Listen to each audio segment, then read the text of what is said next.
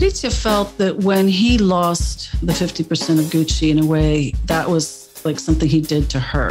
You know, he should not have done that to me, she said at one point. And also she's seeing his spending. So he is restoring an antique sailing yacht. He's also renovating a beautiful apartment on Costa Venezia, which is one of the main avenues. Which he's renting. He's renovating an apartment that he's renting? Yes. So the rent is already, exorbitant. At this point, he has $150 million in the bank. Patrizia knows that that's it. It's a lot of money, but it's finite and he's spending it very fast. So Patrizia, as I said, came from the other side of the tracks. Her mom wanted her to marry not only for money, but for a big name. And one of her memorable quotes is, "I would rather be weeping in a Rolls Royce than happy on a bicycle." Hello, ladies and gentlemen, and welcome to another episode of Crazy Money. This is your host, Paul Ollinger. My guest today is Sara Gay Forden. She is the author of House of Gucci, a sensational story of murder, madness, glamour, and greed. Yes, there is a book behind the recent star-studded film, and Sara wrote the book, and she's going to tell us all about it. And there's a lot to tell because the book is a much more comprehensive story about Gucci history, the legacy of the company and the family. But both the book and the film culminate in the murder of Maurizio Gucci, former CEO of the company and grandson of Guccio Gucci, the founder of this legendary Italian fashion house. On March 27th, 1995, one day before I turned 26 years old, by the way, a hitman gunned Maurizio down in the foyer of his four-story Renaissance-style office and apartment building. 3 initial shots drove Maurizio to his knees. Then a final fatal blow into Gucci's right temple ended his fabulous life. His ex-wife, Patrizia, had hired the gunman because, among many other reasons, Maurizio's impending marriage meant Patrizia's alimony would be cut in half. And as you'll hear, Patrizia don't play that. Sara Gay Forden spent years researching and writing the book, which came out over 20 years ago and finally made its way to celluloid in November 2021 in the very capable hands of director Ridley Scott. As the subtitle of the book suggests, the Gucci saga is a morality play about the sad byproducts of wealth, fame, and status. Not only does being rich and famous not necessarily make you happy, sometimes it can get you killed. This, my friends, is Sara Gay Forden. Sara Gay Forden, welcome to Crazy Money. Thank you for having me. Sara, I've read The House of Gucci. I loved it. It was like discovering a treasure I didn't know existed. It's a 20-year-old book. How did you come to be writing for Women's Wear Daily in Milan in the early 90s? Oh, that's so wonderful. Thank you. I'm so glad you liked it. So I did not embark on a career as a fashion writer. I was a business reporter and I did a master's degree in economics and international affairs. And I thought that made me a very serious person. And then I studied in Bologna, Italy through the Johns Hopkins program and learned Italian. And at that point, I was in love with everything about Italy and in Italian and decided that I wanted to be a foreign correspondent and I was going to write about Italian and European business. So I got myself to Milan. I figured no big American newspaper was going to hire Sara and send her to Italy because she wanted to be there.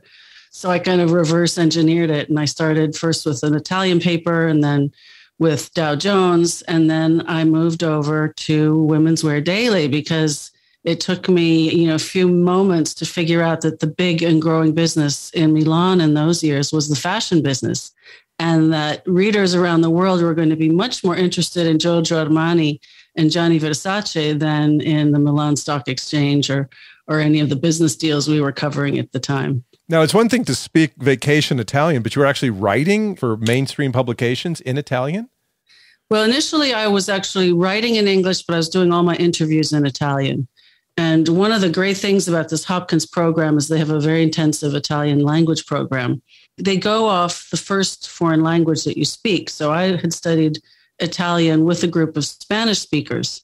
So anytime we had to sort of depart from the class and talk about a word or grammar or the meaning of a word, we would do it in Spanish. And so that allowed us to kind of engage the foreign language part of our brain. And I learned Italian in really a few months. So that summer, between my first and second years of grad school, I was actually in Rome as an intern for the Associated Press. And I was actually covering like G8 economic summits and the Spoleto, music and culture festival, and actually interviewing people in Italian. So it was very exciting. You speak Italian with a Barcelona accent? Nobody can figure out where I'm from when I'm there. They always say, "Ma non sei italiana." Where are you from? I make them guess. They think I'm German or Austrian or Scandinavian, and they never get me as an American, which is a good thing sometimes. Yeah, you must be pulling it off quite well then. So where did the idea for the book come from? So at that point, we're talking the late 80s, early 90s. I'm in Milan. I started covering the fashion industry for Women's Wear Daily. And the big players in those years were Giorgio Armani, who was kind of the king of beige, king of cool, and Gianni Versace, who was hot and colorful and sexy. And they were always duking it out and having kind of competing fashion shows. And Gucci was really nowhere on the map. And it was considered a has-been kind of fusty old, accessories, leather goods accessories company. And it wasn't until much later that Gucci became a hot commodity. But I had been dutifully covering all of the incredible events that were going on around the Gucci name. And it started out with Maurizio Gucci and his first press conference in Milan announcing he was going to turn around this overexposed, overexpanded family fashion company and bring it back to the pinnacle of the luxury goods market.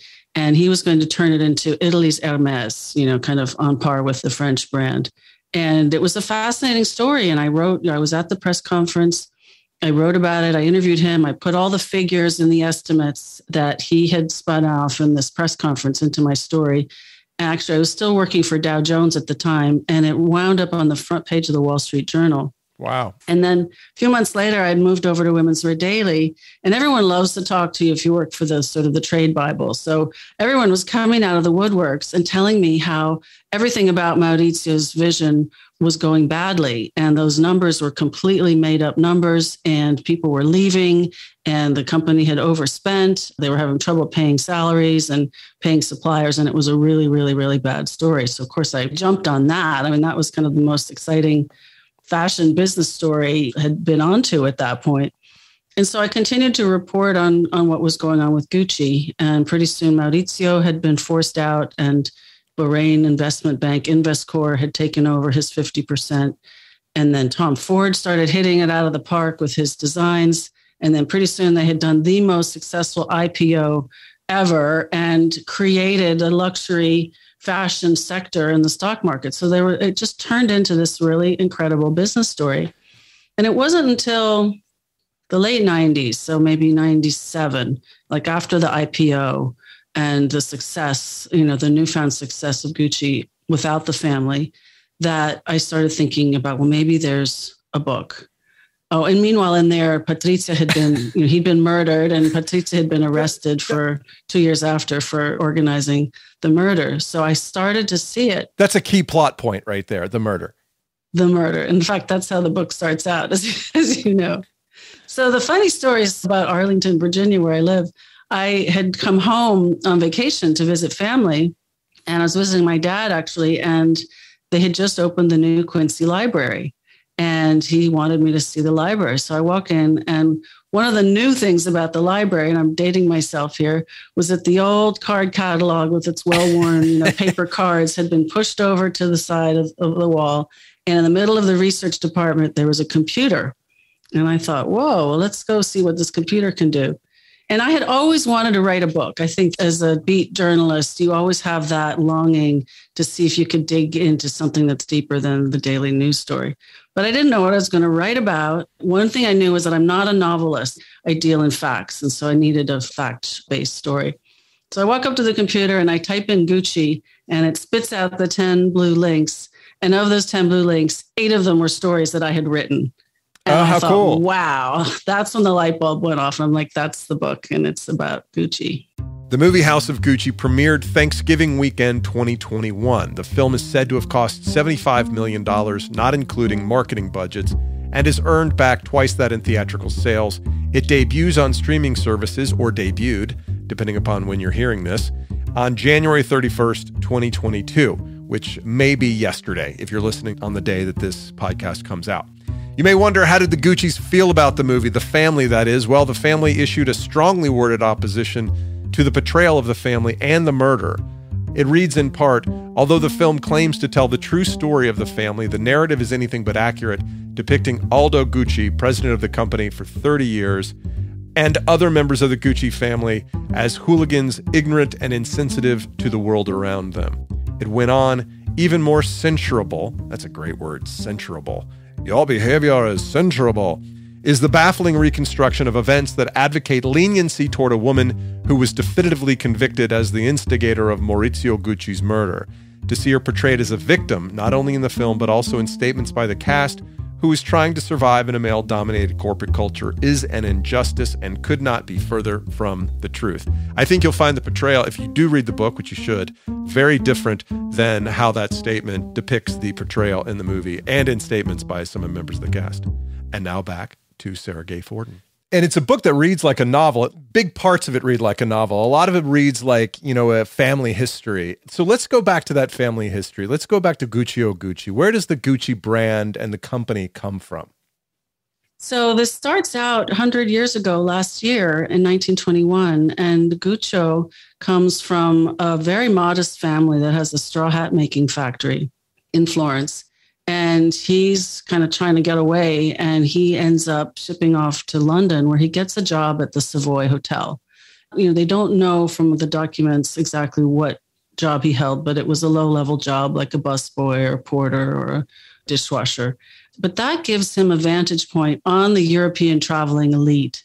And he can see that they're traveling with all their beautiful clothing in this beautiful leather luggage. And that's something that he recognizes from his hometown of Florence. And that's something he knows he can do. So he goes back to Florence, and that's when he decides to open the first Gucci store in Via della Vigna in Florence. And he has the classic entrepreneur struggle. I mean, there is times where he can't pay his bills. He's delaying payment to his suppliers until he gets payment from his customers. All those kinds of things. I mean, we think about Gucci as an established brand, but in the beginning, it was just as hard scrabble and bootstrapped as any other startup. Absolutely. I mean, it was not an instant success and, sort of glorying in profits. I mean, he had to keep it very tight. And, speaking of the money angle, he was very thrifty. He would slice the prosciutto extra thin and top off the mineral water bottles with tap water to make them last longer. And he had to borrow money. So it wasn't an instant success. And I think it was that initial frugality that also kind of put him in contrast within his son, Aldo, who was the expander and the marketer and the one who really wanted to make Gucci big and take Gucci abroad. And does that happen with the next generation? How does it go from Guccio to his sons and just to his sons to become a global brand? Yeah, so just to bring in an Italian expression of the saying, and Gucci is, I think, emblematic in many ways of many other family companies, of course, none with as dramatic a storyline as this one. But the saying is the first generation creates, the second generation expands, and the third generation destroys. And it was almost, true in this case, although they managed just to save it. The company ended up being controlled by two of Guccio's sons, Aldo and Rodolfo. And Aldo was really kind of the genius. He used to say, my family is like a train and I am the engine and they are the caboose. He was the driving force. And he instantly saw that after the war, there were many American servicemen in Rome, for example, and he had pushed his father to open their first store in Rome outside of Florence. They were buying leather goods and trinkets and wallets and little things that they could take back to their families and friends. And so he said, well, why do we have to wait for the Americans to come to Rome? Why can't we go to the Americans? And that's when he started the push to open the first store in New York. And this was very early days. This was in the 50s. This was before, their Madison Avenue was like the designer brand avenue. What brands were there? What was high fashion in the early 50s in the United States? It was French. It was all French. It was, it was Dior and it was Yves Saint Laurent. And they were just kind of getting started then. There was Chanel. I think Chanel was one of the first. The Gucci product line at this time is just bags and it's not even shoes yet, is it? Or they started the shoes a little bit later. Yeah. In like late 50s. No haute couture, No ready to wear. In fact, that was all the tension with Paolo that comes out. But the only other Italian brand in New York at the time was Pucci, which was known for the very colorful kind of graphic print. So it was Gucci and Pucci. So people who were into fashion were aware of that. But otherwise, it was all French. So Aldo is the expander. He's the visionary. What is Rodolfo doing during these years? And Rodolfo is in Milan. He actually didn't even want to be in the family business in the beginning. He wanted to be an actor, and he was passionate about acting. And he had gone to Rome and done some deliveries, on set in Cinecittà. I mean, Rome was really the heart of filmmaking in those years. And he actually started getting roles as a silent actor, in the early silent films. But his problem was he didn't make the cut when the silent film switched over to talkies. And his star, was on the decline. And so he came back into the family company, and he was established in Milan. And he really oversaw the Milan store and some of the designs for they all designed the handbags. So he would go down to Florence and work in the craft shop and artisan shop. And he particularly liked to design the clasps, like the more elaborate clasps of some of the bags. Those are the saddle motifs, or the double G's. What were the clasps that they had that were signature? I mean, there were different styles. I mean, yes, the double G became the signature, but there's a great story about that because, again, that was one of Aldo's, brainchilds. And before the double G, they had a fabric that was on the sort of early trunks and suitcases that they made. And it was a hemp fabric with like a beige, background with intersecting brown diamonds. The beauty of this fabric was that you could turn it any way as you were putting it onto the suitcase or onto the piece, and it looked the same. You could save more fabric that way. So again, frugality is part of design. Perfect. And I had the opportunity to be in Florence in last September, and I got a personal tour of the archive, which they were just starting to put together when I was working on the book, and I worked with the archivist in reporting the book. And now they filled this whole palazzo, which was the artisan workshop before they built their new factory in the 70s. And that whole building now is filled with products from Gucci over the years. And it's really fascinating to see it all together. That must be super cool. I would love to see that. When did Gucci become this fabulous brand worn by Jackie O and Princess Grace and people like that? Yeah, I mean, it had an initial, I think, sort of star quality even in the 50s. We see early photos of Isabella Rossellini wearing Gucci, carrying Gucci. But it was really the 70s, and it was Jackie, it was Sophia Loren, it was Sammy Davis Jr. At that point, Aldo had also opened the first shop on Rodeo Drive. And again, that shows his marketing genius because Rodeo Drive was still like a dirt track back in the day, and he identified it as a key location. And then Gucci became the anchor for many other luxury brands. And they had a pair of white leather couches that they had made for the store that were part of the store display. And Sammy Davis loved those couches and bought them for himself. That away, Sammy. Aldo has 3 sons, correct? That's right. I'm turning in my book to the family tree. I turned back to this graph. I guess you can't see it here, several times while you read it, because you got to remember whose kid is who, right? Yeah. Aldo's got 3 sons, Giorgio, Paolo, Roberto, and for our Italian listeners, please, I apologize for my pronunciation. That was pretty good. Oh, thank you. And Rodolfo marries an actress that he worked with and has 1 son, Maurizio. And that is actually the sort of the genesis of much of the imbalance and conflict that comes later. So Maurizio grows up as an only child. Tragically, his mother dies very early. He's only 5 when she dies. So he grows up in this austere house with this very reserved father, Rodolfo, who loves him, but is very kind of aloof and distant. So Maurizio pretty much grows up with nannies and his driver, Luigi, who follows him everywhere. And you see this kind of menacing appearing figure in the film, the car, the driver, and the black glasses. And then you realize later that he's actually a caring figure because he smiles. Well, Luigi was really his constant companion.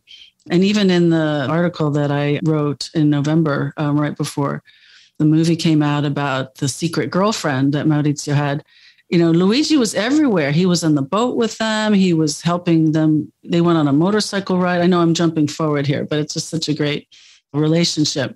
When they go on this motorcycle ride in Sardinia and Porto Cervo, Maurizio can't turn the motorcycle around. So Luigi follows them in the car. And then when it's time to turn around, he turns the motorcycle around so Maurizio doesn't fall over with Sherry. So one of the people that I was most pleased to be able to interview towards the end of my research on the book was Luigi, because he was actually, I believe, the person who knew Maurizio better than anyone. So Maurizio grows up in his father's, both in his shadow, but also with his father looming over him, his father would make him stay at dinner, the very formal dinners they would have at their house by themselves until he finished. So he was really kind of a stunted child, socially speaking. And he's got 3 cousins on the other side. How does the business develop in this next generation? What role does each of them play? So on the other side, he has Paolo, who's kind of the most disruptive cousin, who's the creative guy. He does run around town in corduroy suits. He fancies himself a designer. He has the vision of adding a ready-to-wear line to the Gucci line, which was the correct vision, but there was a lot of disagreement over whether he was the one to do it, right? And then Giorgio, who was the oldest, was in Rome, and he pretty much managed the Rome store. And he even actually started his own line on the side. That was also part of the drama, as you know, every Gucci seemed to want to do their own thing. And then Roberto was in Florence, and he kind of oversaw the factory and managed the Florence shop. But as Maurizio comes of age, his father and he come to loggerheads over the woman he's dating. Why did Rodolfo not like Patrizia?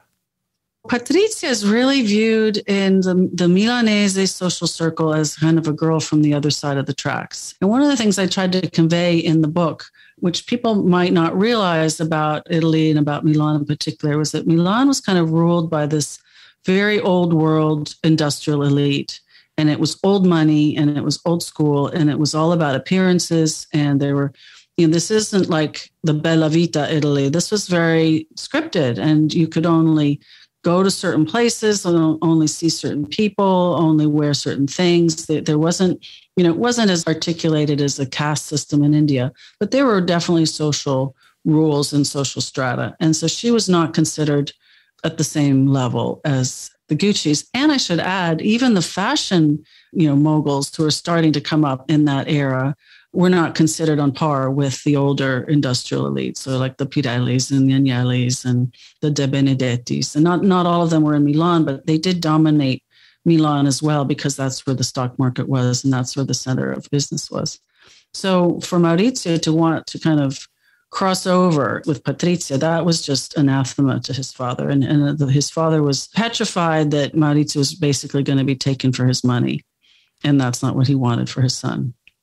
I kept going, knowing how the story ended, I couldn't decide if I had known Patrizia earlier that I would have thought that she was Maurizio's biggest advocate. Was she only an advocate for him because the more status he had, the more status she had by association? Well, definitely. She wanted him to be the big, fashion CEO in Milan, and she pushed him. But that's also because she wanted to be associated with that. I mean, that's what she wanted for herself. Her mom had been pushing her not only to marry a wealthy man, but a man with a big name.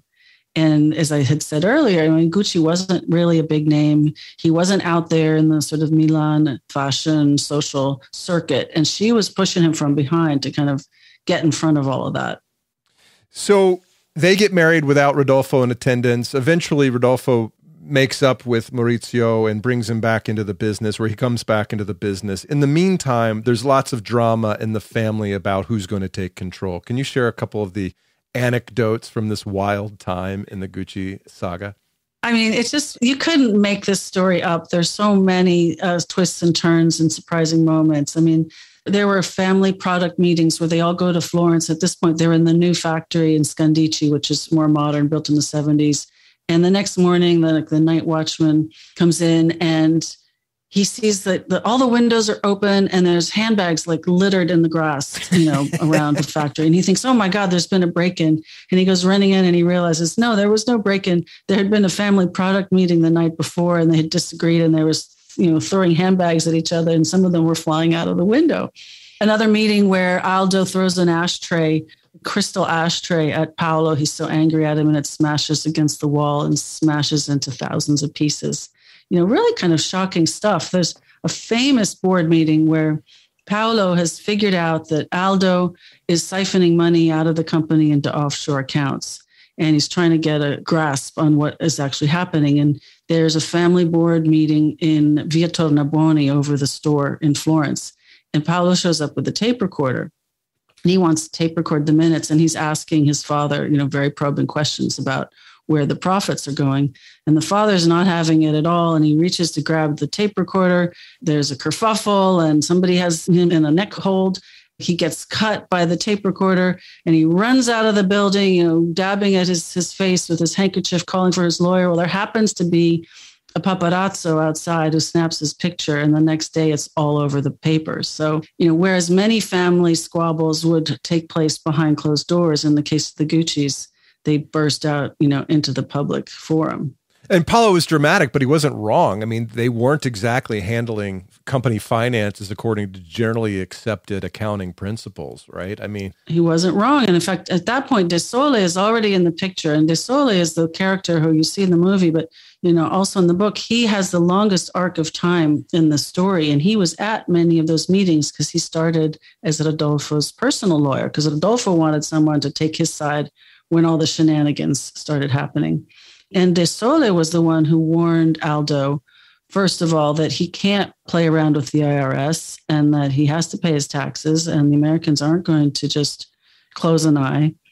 And I think this brings up also an interesting idea, again, when you talk about money and people's relationship to money. Aldo felt that he was Gucci and that he had made Gucci as profitable as it was, and so that he felt justified in taking extra money because he felt he had put in more. And he also felt like he didn't, in Italy, at least at the time, I think the financial police have certainly upped their game. But at the time, people didn't trust the state. They thought it would overspend on things they didn't want. And they didn't really think it was fair to pay taxes. And so if you paid all the taxes that you owed, you were considered kind of dumb. And so the real challenge was to figure out how to avoid paying taxes. And so there was this kind of cultural attitude towards taxes.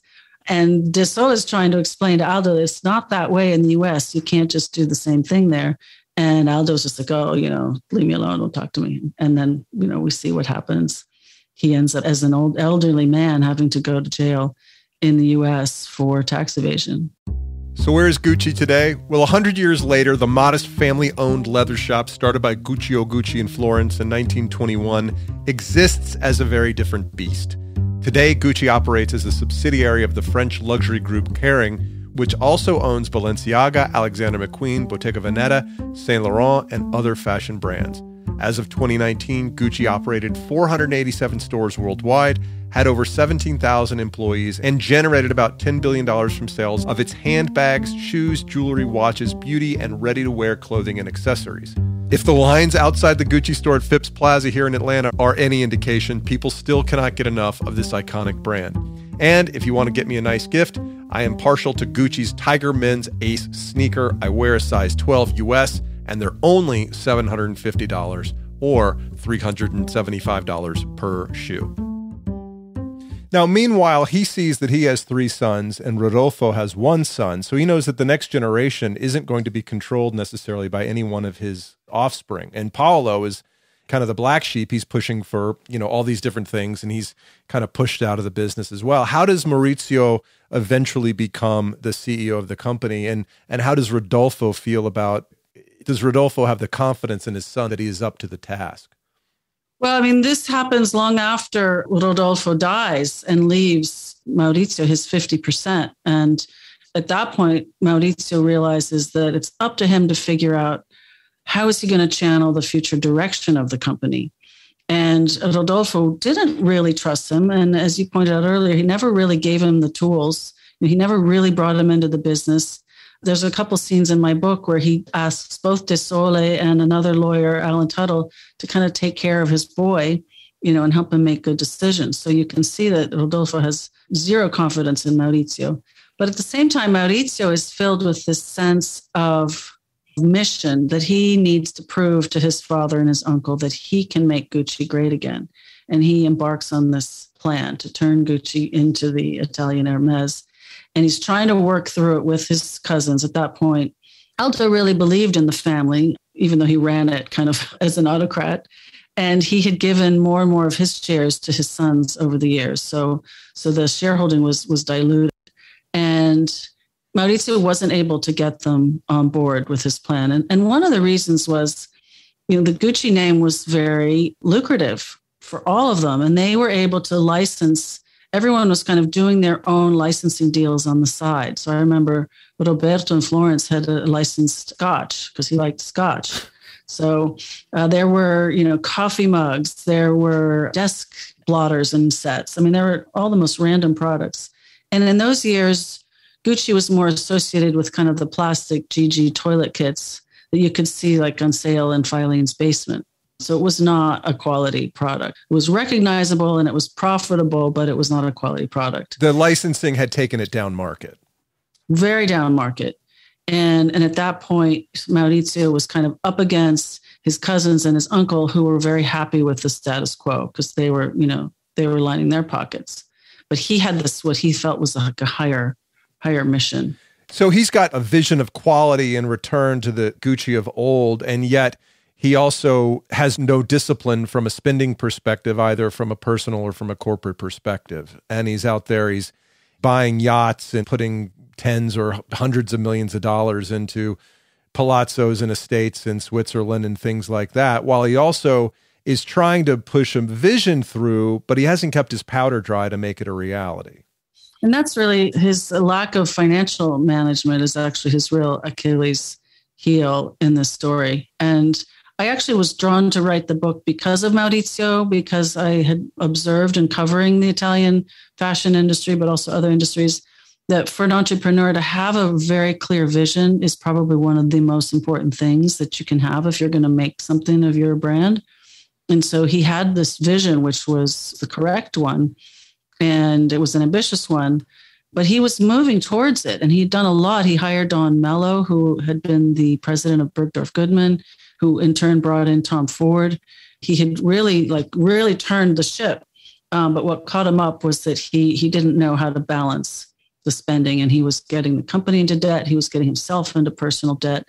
And there were a lot of shenanigans about that too. There was a crazy story where Investcorp at this point, and again, I'm jumping ahead a little bit, but this is after he's bought out the cousins and the uncle. He's brought in the financial partner. And all these are actually radical things for a family company to be doing. So in many ways, you've got to see Gucci and Maurizio, even in his, with his flaws, was a pioneer. I mean, this was kind of the first effort to get to the next level. He had racked up so much personal debt that finally Investcorp thought they had leverage over him. They were going to be able to get him out. And at the last minute, he came up with something like $30 million and was able to pay off the debt and get the liens off his 50% and blew them away. And then he tells this story because they asked him, well, where did you get the money? Because nobody could figure it out. And he tells them the story about how he'd had a dream and his father had come to him in the dream and told him to look under the floorboards of the chalet in St. Moritz. And he did. And there was, $30 million. Yeah. So they knew he was pulling their leg, but he wasn't going to tell them where he got the money. There's no shortage of shenanigans in this story. That's for sure. And the source of that money was a very irreputable Italian who was basically on the lam in Japan, right? Very interesting character, Delfo Zorzi, who had made a fortune in the resale business of the kind of the old designer stock. You got your season before in the store and you haven't sold it, you got to get rid of it. They sold it into Japan. But he was also involved in a bombing in the earlier years of terror in Italy when the Red Brigades and others were, blowing up train stations and things. And there was a bombing in Milan and Piazza Fontana, which was actually right where my offices were subsequently. So he was kind of an interesting, unexpected figure in the Gucci story. Now, Rodolfo had warned Patrizia while he was alive that when Maurizio became CEO and had the money and the title that he would change. And indeed, after he became CEO, he divorced, or he left his family. He left his wife and his children. And she's not a happy camper about all this. I thought it was really fascinating that Rodolfo actually was so prescient about his son, who he didn't really, believe in, right. Somehow had nailed what was going to happen to him. And Maurizio became kind of the Italian equivalent of the henpecked husband. And he realized he had married Patrizia almost in an act of rebellion to get out from under the thumb of his father and the shadow of his father. But, they say we marry our parents or one of our parents. And in a way, he married his father. And then as he grew more powerful and got this idea to turn around Gucci, he felt constrained by her. And she was very critical of him. And she had already seen his shortcomings and wasn't hesitating to tell him what she thought they were.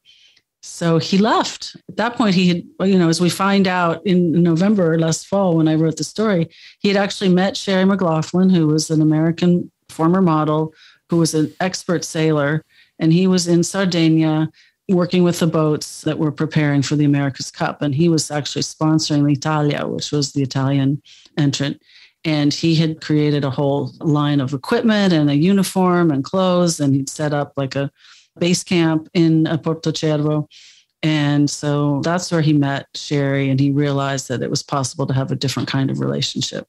And she was very open and very free and not trying to own him and not trying to tell him what to do, except she taught him how to sail because he didn't know anything about sailing. So all the while he's conducting, or he's trying to bring his vision for Gucci to fruition, there's massive cash flow issues. Investcorp, which is the partner he brought in to help buy out his cousins, eventually buys him out. The struggle is long and very detailed, but the net of it is that he runs out of money and can't get it over the finish line. Yeah. And at that point, he really has his back up against the wall. In a way, just as Aldo, before him was forced out the door because his sons had already capitulated and sold their shares. So he had no recourse. At that point, Maurizio has to capitulate. And there's actually a key vote. There's a board meeting, and Domenico De Sole votes against him. And that's the last straw that forces him out. And Domenico always said he felt that he had to do what was right for the company and to save the company. He saw that Maurizio wasn't going to be able to do it.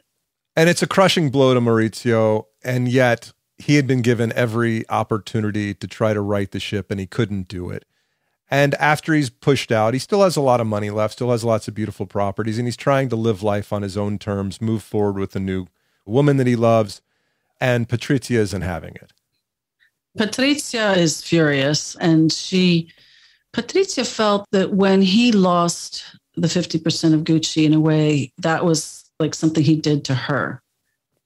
She very much internalized that. He should not have done that to me, she said at one point.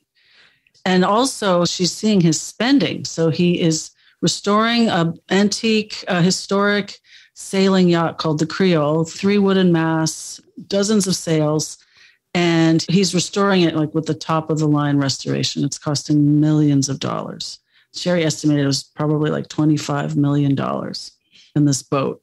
And he's also renovating a beautiful apartment on Corso Venezia, which is one of the main avenues in Milan that goes into the shopping center area. Which he's renting. He's renovating an apartment that he's renting? Yes. So the rent is already, exorbitant. And then he's doing things like putting in parquet floors that have been hand cut. I mean, really, again, top of the line. And he has, at this point, he has $150 million in the bank. And Patrizia knows that that's it. I mean, it's a lot of money, but it's finite, and he's spending it very fast.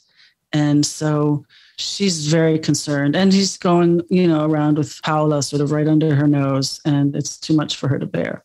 And this is Patrizia. This is a woman whose wonderful quote. What did she say about the Rolls Royce? So Patrizia, as I said, came from the other side of the tracks. Her mom wanted her to marry not only for money, but for a big name. And one of her memorable quotes is, "I would rather be weeping in a Rolls Royce than happy on a bicycle." Wow. This was around when she was complaining about the divorce agreement being too shabby. Wow. So they finally get divorced. Maurizio left her in 1985, but they don't actually get divorced until 91. And that's in part because under Italian law at that time, because it's, a Catholic country ruled by the Vatican, you had to go through a 7-year separation period before you could get a divorce. They've since shortened that. Good decision, I think. Cutting to the chase, and anybody who's seen the trailer for the film knows that Patrizia hires a hitman and has Maurizio killed. The coldness of the way she goes about this is amazing. And the only spoiler I'll do is this. She has him killed and then moves into his apartment, sleeps in his bed, and wears his bathrobe. I mean, that is a whole other level of cold-blooded. Patrizia Martinelli was born in 1948 and raised by a single mother. When Patrizia was 12, her mom married Ferdinando Reggiani, a wealthy businessman who adopted Patrizia. Patrizia met Maurizio Gucci at a party in 1970 when she was 22 years old, and they started dating. Rodolfo, Maurizio's father, objected so vehemently to their relationship that Maurizio moved out of his father's home and lived in the Reggiani home under Ferdinando's watchful eye. Maurizio and Patrizia eventually married and moved to New York. Despite his reservations about the union, Rodolfo gave the couple a luxury penthouse in New York, where Patrizia became active in social circles, attending parties and becoming friends with the likes of Jackie Kennedy Onassis. The couple had 2 daughters while living in New York, then moved back to Milan in 1982. In 1985, Gucci left Patrizia, but they didn't officially get divorced for many years. As part of that eventual divorce settlement, Gucci agreed to pay Patrizia an annual alimony of $1.47 million. Though she was no longer allowed to use the Gucci surname, she continued to do so anyway, stating, "I still feel like a Gucci, in fact, the most Gucci of them all." What a perfect Patrizia quote. And after that, well, you know what happened. And her daughters stay by her side this whole time. Her daughters were very loyal to her. And she maintained that she never did this. She was going around Milan publicly asking people randomly if they would kill her husband, her ex-husband. And then she was saying this at dinner parties. And it was so disturbing to her lawyer at one point that he wrote her like a cease and desist letter and told her she had to stop saying that. But then when it actually happened, she admitted, she said, yes, I went around and said that, but I never actually intended for anyone to do it. And she accused her friend Pina Oriema, who was nicknamed the Black Witch, of taking it, the initiative and doing it and then blackmailing her for the money. So they were very sort of hotly contested, the real sort of story about how this murder came to pass. And they finally bust her based on an informant, and the trial goes down and they convict her and the Black Widow and the Trigger Man, and she goes to jail. How long was she in jail? So she was sentenced to initially 29 years in jail, which made the chief detective on the case absolutely explode with anger because he always felt that she should have had a life sentence on par with the killer. But the judge said the reason he gave her a lesser sentence was because he had ordered a psychological evaluation of Patrizia, and they found that she had a narcissistic personality disorder, which basically meant that as long as life was going well, she was fine. But when things started going against her, she harbored, deep rancor and felt mortally wounded, and then became kind of obsessive about the things that had happened. Isn't that all of us, though? Isn't that that sounds familiar to me? I'm great when things Better are watch good. out. Right. So you spent a lot this is a 500-page book, which reads much more quickly than it sounds. And you spent years in the heads of these people. What does it make you think about the nature of wealth and successful people, but not just successful people, but people with a high degree of status and public profile?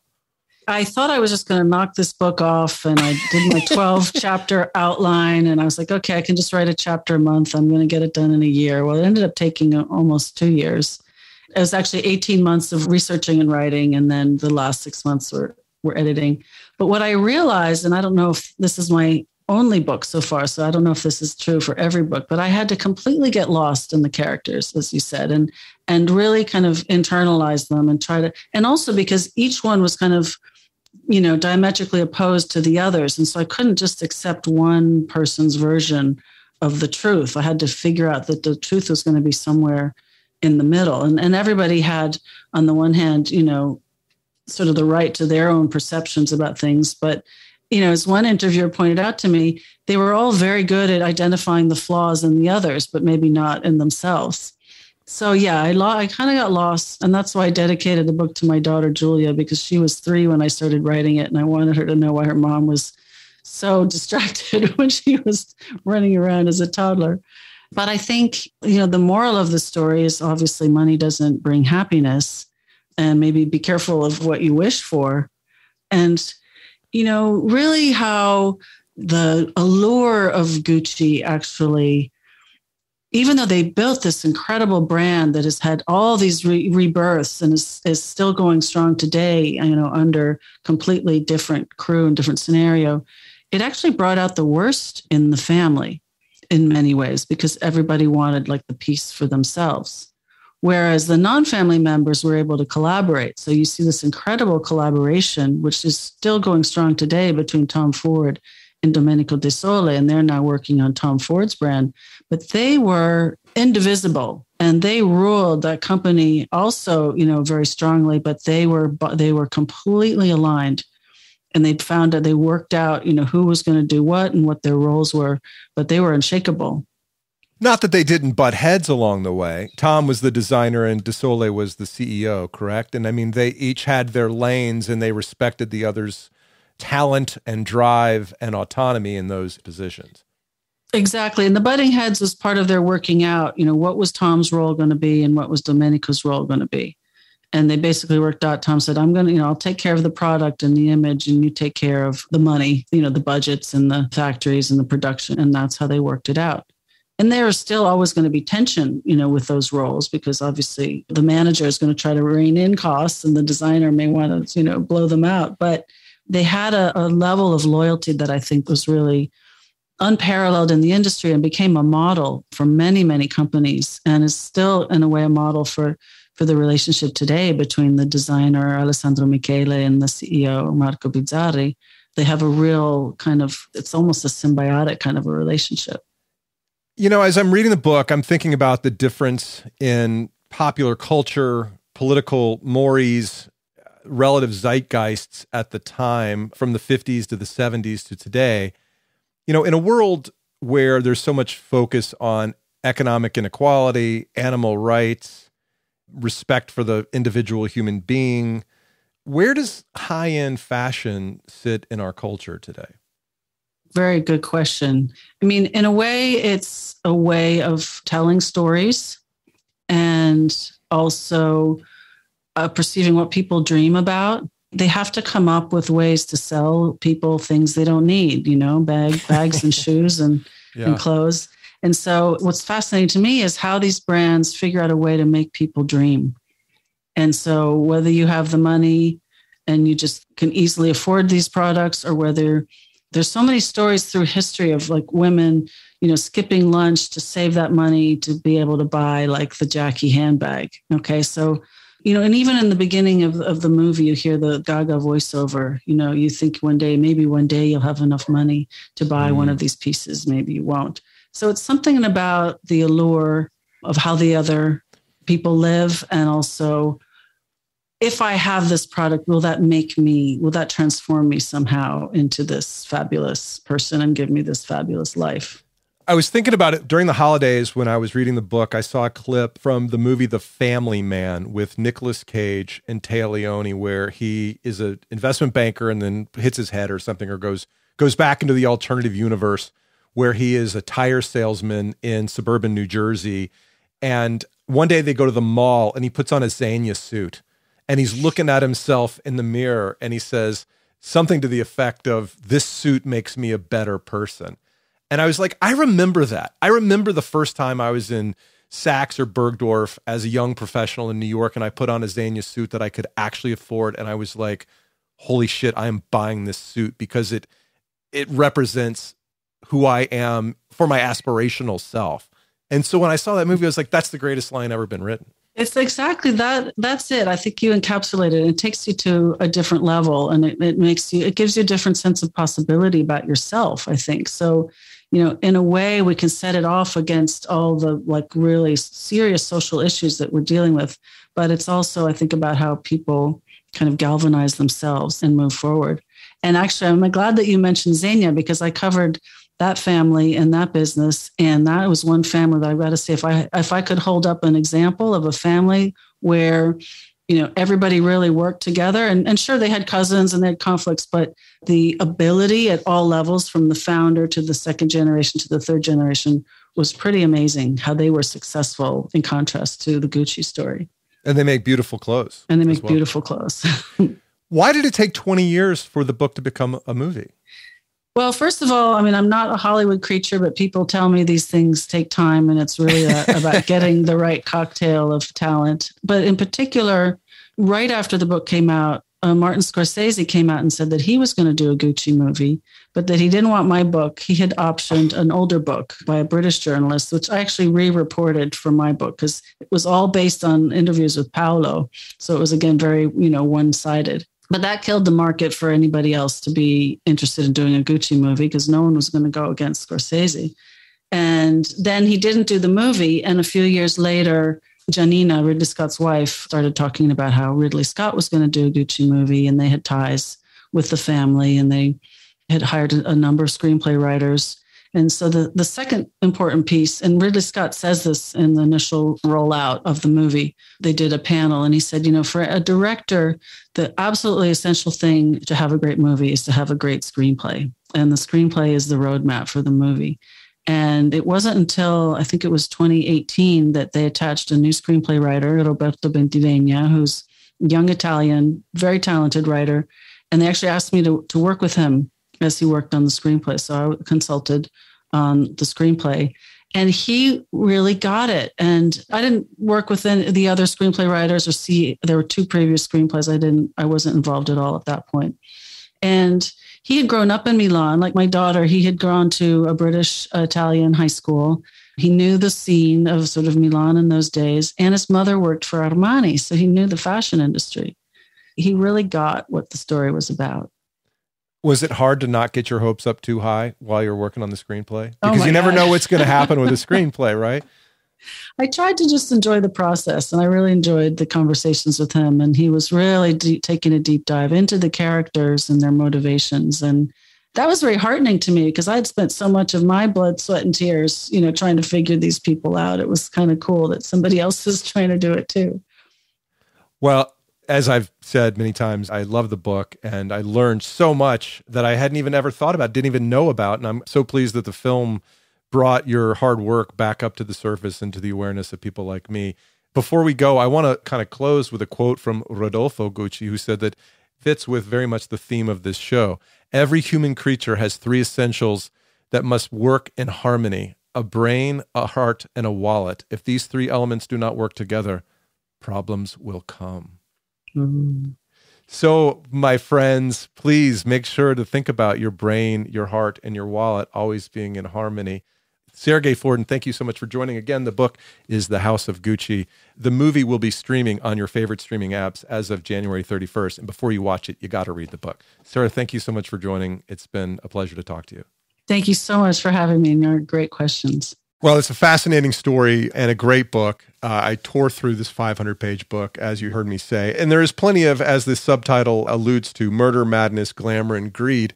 But there's also a lot of really hardcore business history and family interpersonal dynamics and insights into, well, how would you pass down a company like this to subsequent generations?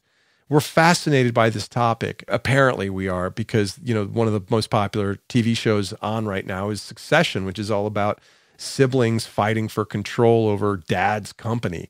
And there's tons of that in House of Gucci as well. As I mentioned, the film is now available for streaming on the major streaming services, but read this book. It's worth your time. Let's get to the takeaways. Obviously, money won't make you happy, period. I don't care how much you got. It in of itself will not make you happy. Sure, more is better than none, but just its presence isn't going to change whatever misery you see in the mirror or unhappiness you have at home. That is a completely different issue. Related, takeaway number 2, people who look like they have it all don't have it all. I've been in enough fancy rooms with fancy people to tell you that they're human beings, and I don't care what their last name is. I don't care if their name is stitched on your tie or on your shoes. They still have the same doubts and desires and hopes and dreams and fears that every single one of the rest of us dirty, imperfect human beings walking around this planet have.